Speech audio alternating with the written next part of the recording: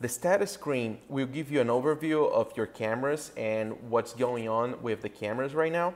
On this screen, you have a dashboard on the right-hand side with some valuable information like the total amount of cameras, how many cameras are working, how many cameras are configured for recording, the total frames per second being received by all the cameras, the total frames per second being recorded, because you can have cameras recording by motion, for example.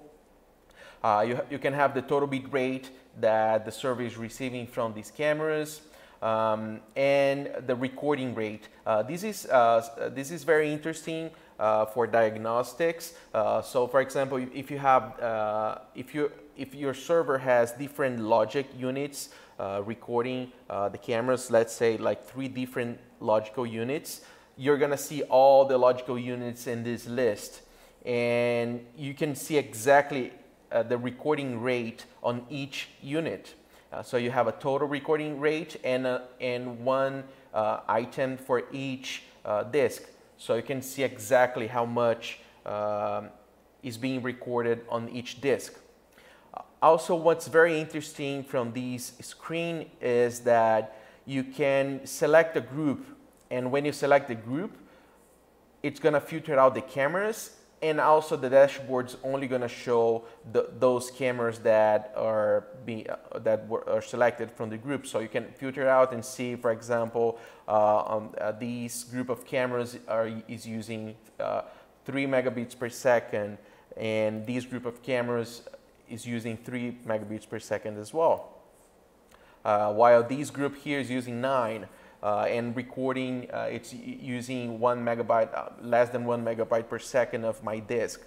If I select all objects here, it's going to show all my objects or all objects that are not part of any group.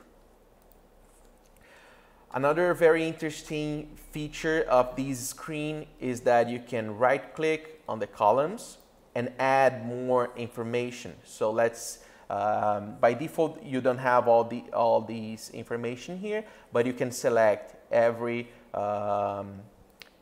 item, and you can have a very extensive list of information. So you have a summary of everything that is happening on your system.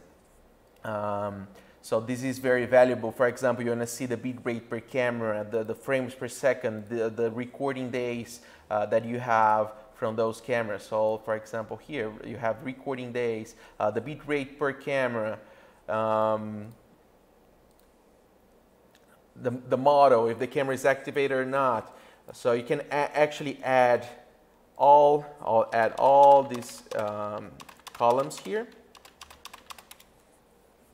and you have a very nice dashboard of everything that is happening on your system. And the best thing is you can also export these information, and you can save, for example, camera status. And now you have a CSV file that you can open on Excel or any spreadsheet editor, and you can make a report from that. So the status screen is a very valuable information. If you double click if you double click any item, you're going to see some more detailed information on each camera. But most information that you have here, you also have on the list itself. That could be easier to see. But you also have the detailed information like I/O ports that you don't have on the main list, or connections, like independent connections. Here you can have information exactly from the profiles that you have configured on the camera, like recording profile or visualization profile with different resolutions. So you can have more detailed information here on this screen.